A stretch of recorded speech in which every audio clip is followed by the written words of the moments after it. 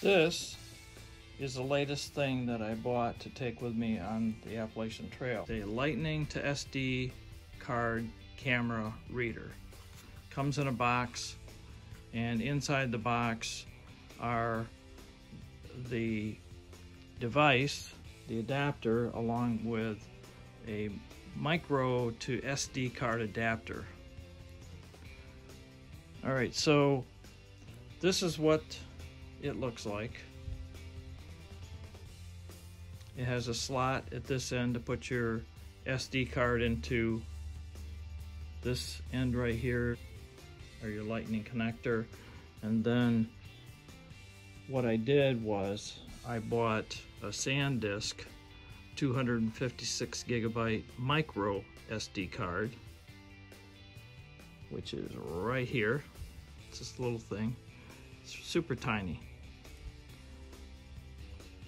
And then what you do is you take your adapter, this adapter comes with it, and you just slide this in. Make sure that the connectors are going inside. Slide it in, it seats, and now you take this and you slide it into here. So, and then this attaches to your phone. The advantage of this is really, really nice. You don't have to try and upload your stuff into the cloud to back it up. You can back up all your videos and photos on this 256 gigabyte card.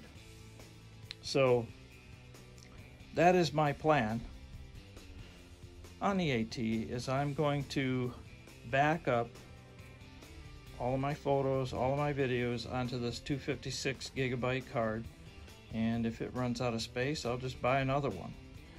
Very, very light. This is super light. It's less than 2 ounces, everything together. So this will be in my electronics bag, and it's super easy to back up your photos to it.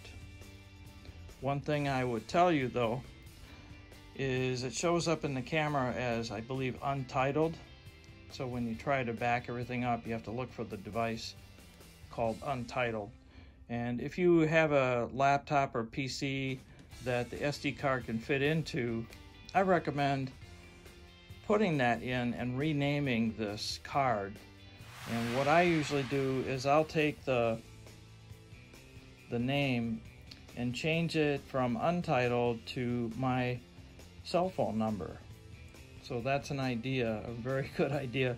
You put your cell phone number on there, and if somebody that's honest finds it on the trail or in a hostel, they can call you and you can get your card back. So you have to depend on honest people for that one. So if you enjoyed this video, please subscribe, please hit the like button, and there's a little bell you can click on if you haven't already done so.